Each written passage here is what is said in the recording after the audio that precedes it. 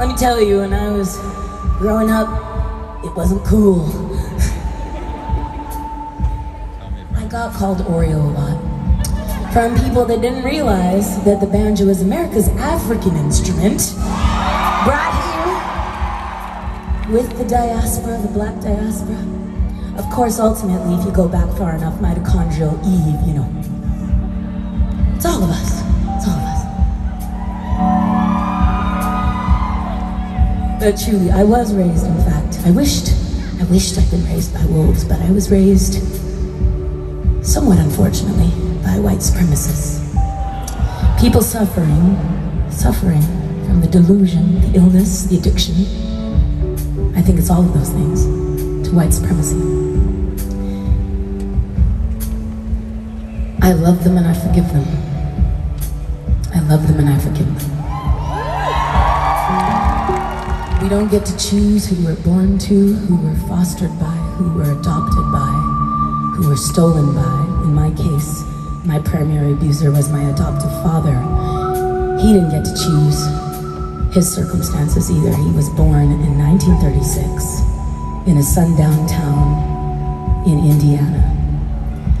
He was born into a community that believed what our Constitution once said, which is that people that look like Ganessa and me were 3/5 of a human being.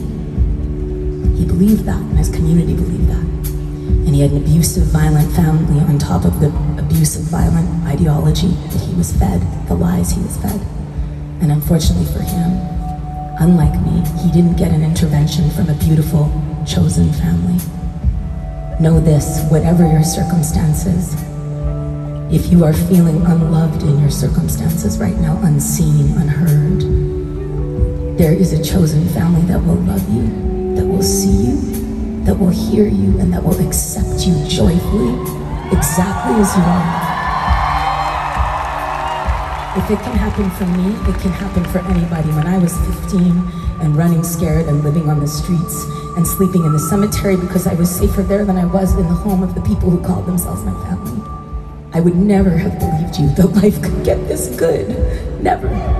If it can happen for me, it can happen for anybody. Hang in there. I need you exactly as you are.